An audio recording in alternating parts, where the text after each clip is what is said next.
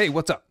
Did you know that you can use the power attack to harvest items with a wrench more quickly? Many people think that because there is no special animation when using the power attack on a harvestable item, that this technique will result in fewer resources. So I ran an experiment to see how things would shake out. According to the blocks.xml file, you have a 25% chance to obtain a battery, a 25% chance to obtain an engine, and a 50% chance to obtain a radiator from a car, but only at the middle level of destruction. I dismantled 32 cars using the left click and 32 cars using the right click. There's a little bit of variability due to RNG or random number generation, but overall these results indicate that there is no disadvantage to resource gain by using the power attack. Power attacks cost more stamina but do significantly more damage, so harvest like a pro and use the power attack.